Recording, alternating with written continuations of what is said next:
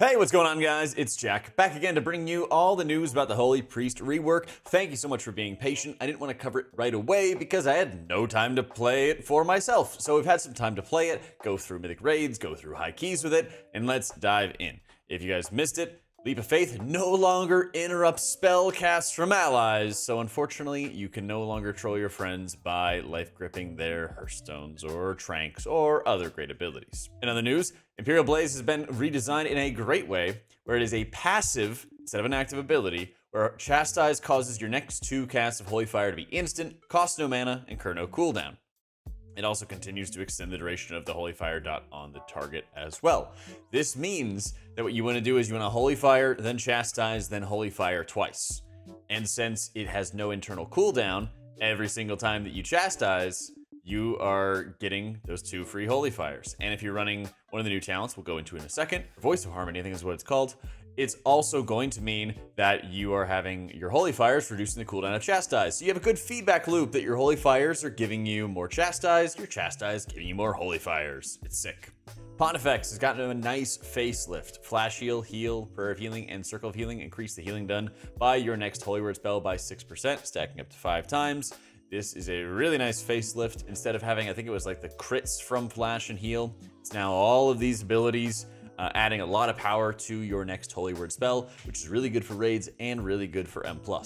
In the Mythic Farak kill I had last night, I had like 120 stacks worth of bonus Holy Word power, and it stacks up to a lot of extra healing for your Holy Words in total by taking this 1-point talent, which is being led, or you're getting to that point, and we'll show you in the talents in a second, by other really good talents, so it's a really easy pick. Lightwell has been redesigned.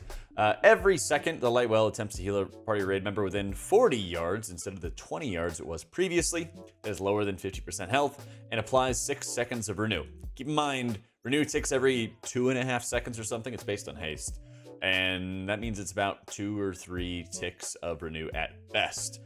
Lightwell lasts for 2 minutes until it heals 15 times, and the cooldown is now reduced by 3 seconds when you cast a Holy Word. We did some testing on this last night as well. It's very consistent, like 3-ish% of your overall healing, and that not including those couple extra ticks of renew that you're going to end up getting, but those are very small, and those extra renews don't really have a significant impact on the extra Holy Words you're getting as a result of your tier set. So I think the only way Lightwell would be really good at the moment is if you're in like an incredibly spread fight where you can't take advantage of Divine Word. More on Divine Word a little bit later. All healing's been reduced by 7%. I didn't really notice this in dungeons. In fact, I'll show some footage here in this video of healing the Blighted Galakron trash on Fortified on like a 28 or 29 or something. And we were cranking like 400k healing, and I think I maintained like 300k healing over like 2 minutes or something like that. Healing in dungeons feels fine. In raids, I didn't think I really noticed it too heavily, and I think I felt like Divine Word made up for it. Again, we'll talk about that when we get there. But it is kind of weird having that nerf coming in the same patch that Mistweaver gets buffed. I know. I will say, I didn't feel like it was the end of the world as I was raiding last night. Holy Fire and Chastise mana cost is reduced. They're nearly free. Resonant Words now has that AoE synergy where it's causing your Holy Words to increase the healing done of your next Flash, Heal, Prayer of Healing, or Circle of Healing. Again, it's not having any sort of stacks to it. It's just that next cast gets buffed. Divine Word now increase the effectiveness of your next Holy Word spell by 30% instead of the 50% that it was, but they also moved it around. So this is very important. They also changed around some of the interactions, where casting Chastise with Divine Word increase your damage dealt by 20%. It was 30% before, maybe it was 50% before.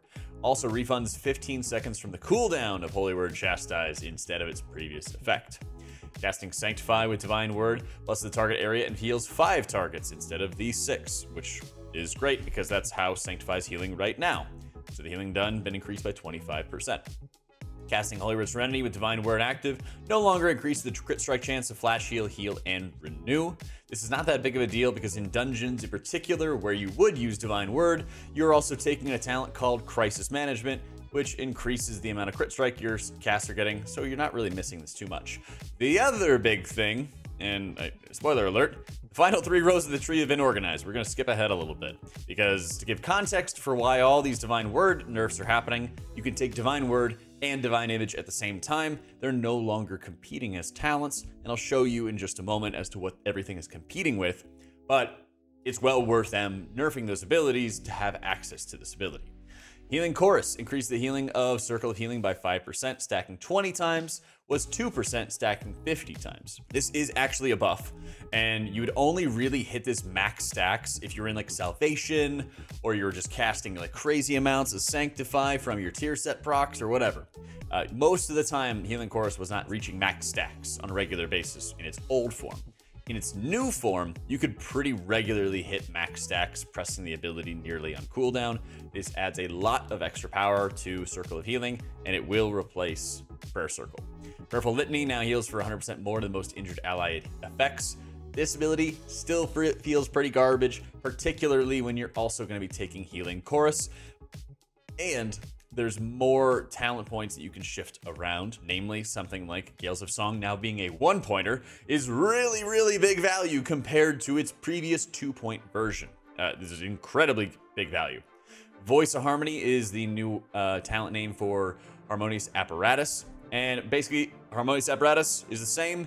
It just means that Holy Nova also reduces the cooldown of Chastise. So if you had Apotheosis up, your Holy Fires and your Holy Novas are also reducing your Chastises, and you have an insane feedback loop of Chastise, Holy Fire, Holy Nova, maybe another Holy Fire, and then Chastise again, and you just do insane damage. It's crazy. Some connections between different talents, between Divine Service, Say Your Prayers, great. The Renew talents and Empower, Renew, and Rapid Recovery have also been removed. So let's actually get into what this all means, okay? It's all on the right side. There's no changes to the class tree whatsoever. This is my proposed raid talent setup. This is what I was using last night for Mythic Farak, and from talking to some other Holy Priest players, this seems to be about the build that I would recommend everybody goes with. And notably, you're not taking certain talents like Revitalizing Prayers, where you're having the extra Renew application. I think if you are in a situation where you were taking Prayer Circle still, it might have some more value, but there's some really big buffs to some other talents, namely Healing Chorus getting better, like we had just talked about, making it so you can reach max stacks and get full healing. I think I did the exact same amount of Circle of Healing casts as our other Holy Priest, and I did like 6 mil more Circle of Healing output on its own, not including the Mastery and all the other add-ons, just by taking this ability. Gales of Song is incredibly good value. It's not only increasing your Divine Hymns healing, but it's also increasing your entire raid's healing received, which is really, really good raid utility. Instead of having the 20% additional healing, you're getting 30% additional healing onto your entire raid. So it's a 10% increase by speccing into Gales of Song.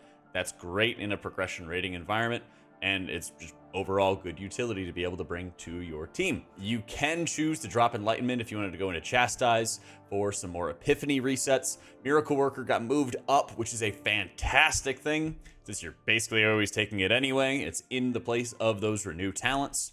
Like I mentioned a little bit earlier, Divine Word is no longer competing with Divine Image, and Divine Image, of course, being a hard lock talent, especially with our tier set as it exists right now.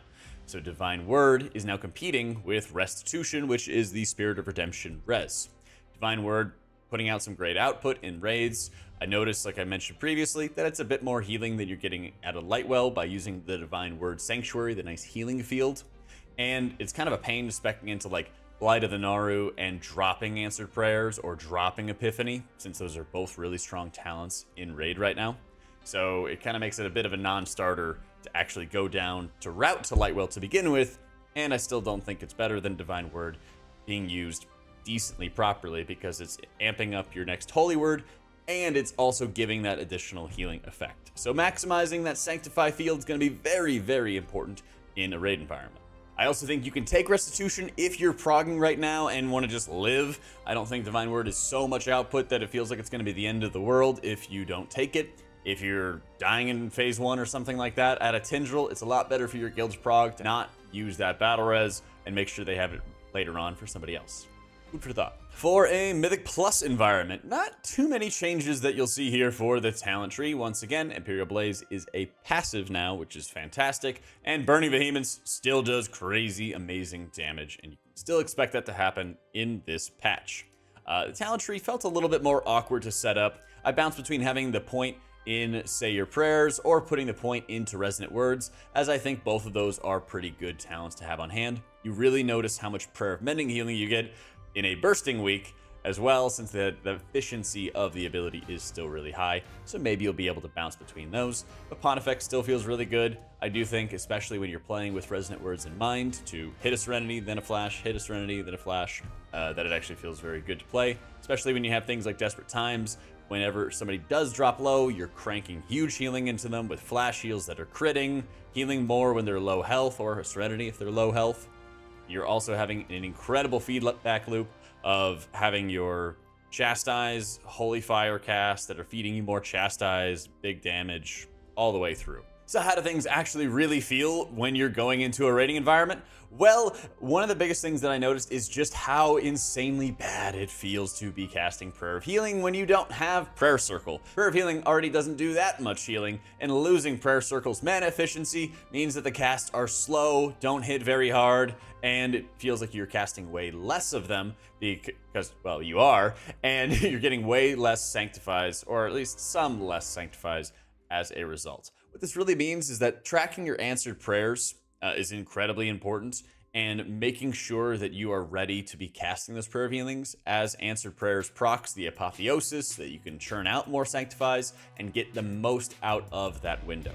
It also does feel like my mana is really good, and so maybe there's just those moments I have to get used to casting the same amount of prayer of healings, but just casting them slower, and keeping in mind when I'm timing my like Sanctifies or Serenities to help bounce people back from the insanely bursty damage that this raid does end up throwing out at us. I will say Divine Hymn felt really strong and felt really good, but of course Gales of Song has been a favorite talent of mine for a pretty long time. I've noticed how quickly that Healing Chorus stacks up. You don't need to track the stacks out of Healing Chorus. I just had it baked into my UI from Luxos's add-ons, and it was really helpful to get that additional clarity as to how fast it stacks. But for your use, you don't need to worry about that whatsoever. I did notice, and I mentioned it at the beginning, that Pontifex feels very strong, and I was getting a really large amount of stacks just from regularly using Circle of Healing, Prayer of Healing, Flash Heal procs, whatever it was, to amp up my next Holy Words. I wasn't really waiting and stacking them for a specific decision. I wasn't like, build it to 5 stacks and then hit my Sanctify. Wasn't worrying about that at all, letting it naturally happen. I did actually end up capping out Pontifex stacks a couple times, but it was also for rack, and so there's a number of times where there's not really much going on, and so I wouldn't be surprised if that was more the reason for why I was over stacking on Pontifex here or there. But I'll probably get better at it as I get some more practice. I did notice Divine Word Sanctify is a pain to be able to place properly on some fights, and finding areas where you're going to be able to maximize its positioning, maximize its value is going to be really important. I noticed when I was on Tendril that there were moments where I wasn't placing it as well, or was kind of holding on to it a little bit too long. It got a bit easier on Farak since there's big bursty moments of damage, and the raid kind of plants in place for a good 20-30 seconds before the next round, or like blaze lines come out, or the next boss movement comes out. And so that made it easier to be able to play around. But it's certainly one of those things that after taking, you know, all of Aberrus and not playing with it, it's something to think about again, be mindful of again, as we're getting used to utilizing that ability. I know some people have been messing around with using it with the Smoldering Seedling. I don't have a Seedling yet to be able to properly mess around with it, but I think it'd be kind of weird to like Divine Word, or to be like Guardian Spirit the Seedling, Divine Word, Serenity it, and then I guess just follow up with some Flash Heals on top. Maybe. I'd be interested in seeing some logs to see how it goes, but I didn't feel like not having Seedling was really negatively impacting my output or anything. Still think the ability is going to be good. It does really commit your Guardian Spirit to it though. I didn't feel that Holy Priest was in such dire straits after that 7% nerf, but I am a little bit surprised that they did it to begin with. In a dungeon environment, I really love the changes that they've made for 10.2.6. The spec feels a lot smoother in how it delivers damage. You still do have a setup where, yeah, you want to Holy Fire, then Chastise, then get your 2 free Holy Fires, and probably using like your Holy Nova after the fact. You'd prefer to do that when you can, but I found even when I'm in those moments where I have to move a lot and run all over the place, that just having that Chastise to hit on the move and having 2 free follow-up Holy Fires to hit feels really, really powerful and really noticeable. It also means that using Divine Word and Apotheosis together is a ridiculous damage cooldown. It's just having the insane feedback loop of like Apotheosis, Divine Word, Chastise, Holy Fire, Holy Nova, Chastise, Holy Fire, Holy Nova, Chastise. Just this infinite feedback loop where you're getting your damage increased, you're doing crazy cleave damage to everything around you. There were a lot of moments when I was dealing damage that I was not using Shadow Pain at all. Keep in mind, with the, Voice of Harmony talent, your Holy Nova is also reducing your Chastise's cooldown. And so I found around 5 targets, I was using Holy Nova, regardless of what was happening with those mobs, because it was also giving me more Chastises back and dealing really good damage. You're also gaining 1 stack out of Rhapsody every second, and so you're always hitting 1 stack Rhapsodies at the very least. And so I would say, unless there's like 2 or 3 targets or something, that's around the only time I'd really be utilizing my Shadow Word Pain. Otherwise, feel free to be just sending those Holy Fires, Chastises, and Holy Novas into those enemies to do as much damage as you possibly can. It felt really, really strong. There weren't a lot of other like big gameplay changes, and I still think Holy Priest kind of needs something to do some like burst AoE healing, particularly in a dungeon like Everbloom, where it's a big irritant of trying to be able to burst heal everybody in the raid at the same time if everyone's taking the same amount of damage. And I still feel like the spec is more reliant on building themselves up to be super tanky with things like Leaf or Rage Heart, Choker of Shielding, high ridiculous amounts of Verse to make sure that they don't have to spam themselves as much as other people when that even burst damage is happening all over. But I do think having the additional cooldown of Divine Word feels really, really nice. I was using it on Yalnu in like a 28 or 29 I did the other day, and it did a crazy amount of healing. It was like 5 or 6% of my healing on that boss fight, because it was just steadily applying even healing to everybody throughout each tick of the ad.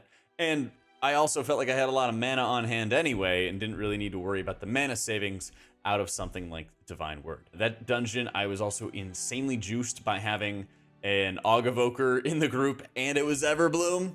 And I was doing like 180k overall on some Fortified Week with lots of AoE, lots of damage increases to my abilities.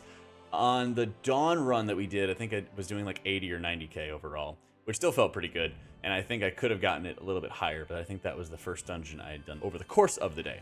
So in all, I think Holy Priest is feeling really smooth in dungeons. It's a little awkward in raids getting used to using Divine Word again, especially because you're pushing yourself primarily to use it in Sanctuary, and there's a lot of fights that are just burst of damage, and Rot just doesn't really exist. I do think this is a really, really good foundation for the War Within, because, God willing, they're gonna slow down damage so that healing over time effects that are powerful, like, you know, Divine Word, Sanctuary, are going to receive a lot of value. And so hopefully this is going to be a fantastic sort of foundation to be able to build upon going into the next expansion. And I really like that the way the talent tree is sort of shaped up is that you have options for like additional complexity in those like answered prayers, which gives you your Apotheosis stacks, and in Epiphany, which is giving you the extra prayer of mendings when you're playing around them. And you have the option to like take those talents and have the additional difficulty for raiding, but also have the additional output as a result. And then you can also just kind of flex without them if somebody was like newer to the spec or wasn't looking for as much complication. The way they've like structured the choices for the spec feels really, really good. Obviously, not having an interrupt is still an issue, not having a battle res. There's still a few problems out there that Priest players are experiencing on the daily. But we'll see what the War Within beta is going to have in store for us. Or the hero talents, because at the moment, at the time of this recording, they put Oracle back in the shop, and so we don't exactly know what Oracle is really going to be cooking up in the future either. So big thank you to everybody who has subbed and is part of the Patreon, part of the members, Twitch subs, all of that stuff. Thank you for all the support in helping me do what I do. If you'd like to check it out in the description down below. Let me know what you guys think of the 10.2.6 rework and some of your experiences thus far.